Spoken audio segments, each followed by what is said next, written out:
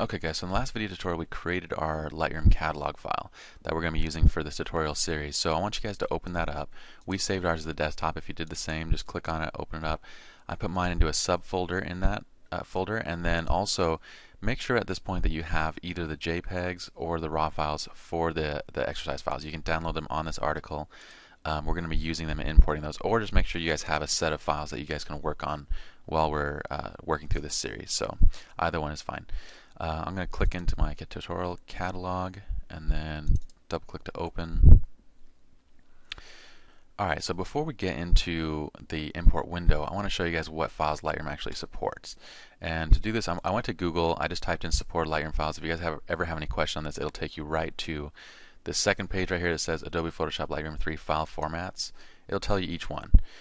So basically, it supports all RAW formats. Now, a quick note about RAW formats is that every single camera that comes out, each RAW format is being changed with not only between camera brands but also between camera models.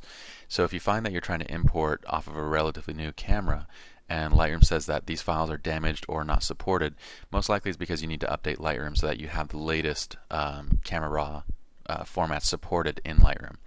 You may also need to update Adobe Camera Raw, which you can do so as well. Just type in update Adobe Camera Raw into Google. It'll take you to the appropriate page that you need to download the new Camera Raw files. Okay, the next thing is it supports DNG files. That's the digital negative format that we talked about earlier. It supports TIFFs. It supports JPEGs, Photoshop format, PSDs. It does support CMYK files, but the thing with CMYK is that all your adjustments and the output is being done in RGB space. So if you actually need CMYK support, you want to edit in a CMYK workspace, and then output in that same workspace, you need to work in Photoshop. Okay, the only exceptions are really things that aren't going to be that useful. I mean, PNGs, you may have PNGs stored somewhere that you want to bring into Lightroom, but that's not a big deal. You can convert those back to JPEG or use the original JPEG files.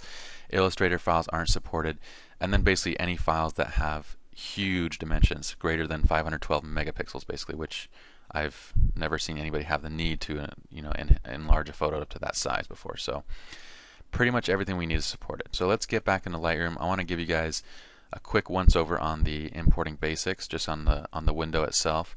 Okay, so make sure you're in the library module. We're going to go to import. Alright, so I know there's a lot of options in this import dialog box, so I want you guys to think about it in a more simple and intuitive way. On this left side, all we're doing is selecting a source. We're just selecting where the images are coming from. In the middle, we're going to see the images that we're selecting, and we're going to have to apply an action of what to do with those images. Whether we want to copy them, move them, add them, or copy them as a DNG, each one of these is going to do something different.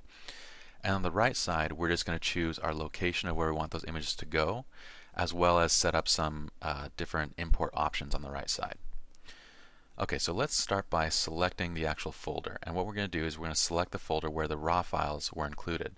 Now, we put ours on the desktop, and if you guys have this window up and you see like all these different folders, and you may not know how to quickly get to your desktop, like let's say it's more like this.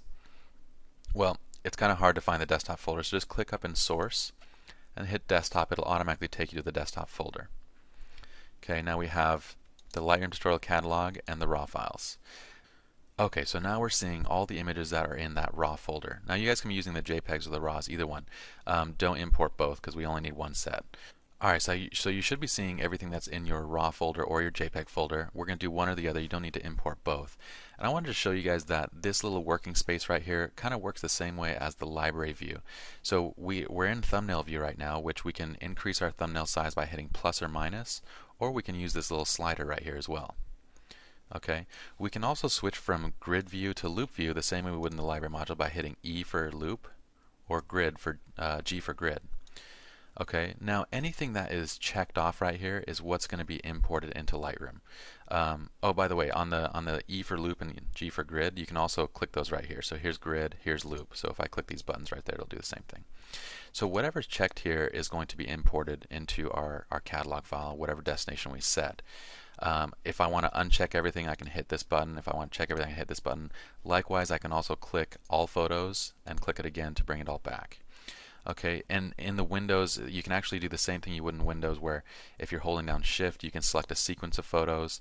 You can check or uncheck a sequence, or if you want to just cherry pick certain files, you can hold down Control to choose files out of sequence, and then once again check and uncheck. Whoops, I double clicked, so that zoomed in.